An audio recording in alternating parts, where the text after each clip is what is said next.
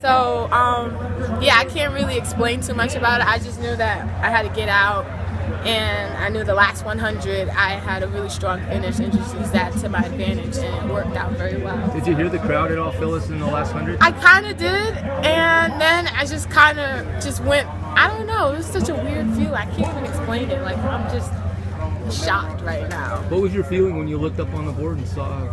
I was like, finally, oh my gosh, I PR'd and I ran 49, so I was so excited. So, were you more excited about that or making the team? Both. Vince 400 press conference. What is your thoughts on making the Olympic team, though? I mean, what is your thoughts on now that you're on the Olympic team? I'm excited. You know, 4 years ago, I wasn't so lucky to make it to semifinals. So to make it a final was an absolute honor.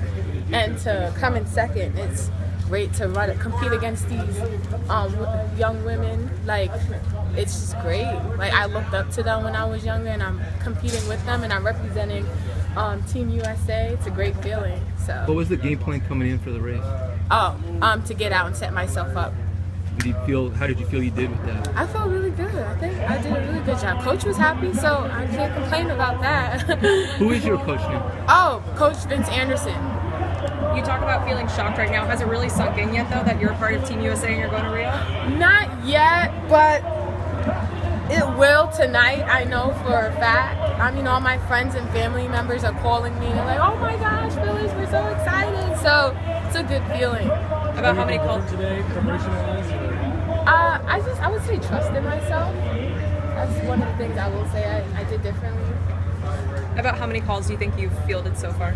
Oh, say that again? How many calls do you think you've gotten so far? So far I've gotten 5, and the others I couldn't really answer because I was too busy up there. They're probably like, answer your phone. What was that victory lap like? Huh? What was the victory lap like? Oh, it was great. I love Oregon. You know, I went to school here. I'm a former alumni, so it's great to be out there with the fans, like that Haywood magic. Like, I just love it here.